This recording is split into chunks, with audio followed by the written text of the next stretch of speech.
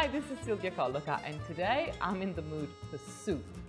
And the soup is potato, watercress, and dorsogna hand-rolled crispy pancetta. So let's start by frying up some vegetables. I've got a pot here, and it's gathering heat. A little bit of extra virgin olive oil in the pan. And to that, we're gonna add some roughly chopped French shallots. You can afford to be rough here because we're gonna blend everything anyway. And some carrot, a few garlic cloves, and a couple of peeled and chopped potatoes. We just wanna make sure they are nice and soft. Okay, so we're gonna let this stir fry a little bit, pinch of salt, and Parmesan rind. This is a flavor bomb. It goes in your soup. All the bits and pieces of cheese that are still attached to the rind are gonna fall into your soup. And you just discard it before you blend it, and it's gonna be next level flavor.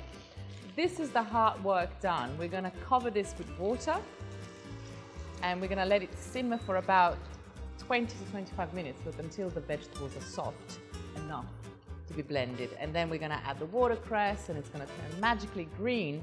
And whilst that's happening, we're gonna pop the pancetta in the oven, and it's gonna go super crispy.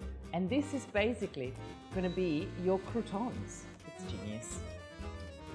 And look at what's happened to the cheese rind. It's completely soft and exhausted. It's released all the bits and pieces of cheese into the soup. I can actually smell it. And it's time to add the watercress, stems and all. It goes in. It will make this soup so beautifully peppery and incredibly green. This is good for you. Just before I blend that, I'm gonna put the pancetta in a super hot oven. I want it to go incredibly crispy.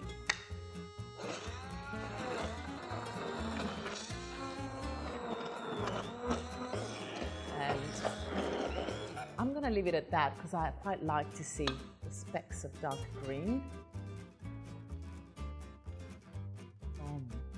Oh my goodness, the watercress gives it such pepperiness.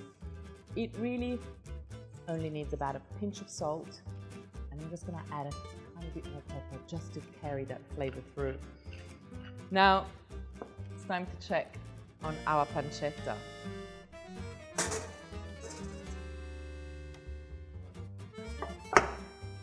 Okay, finishing touches. Soup in the bowl. Look at this.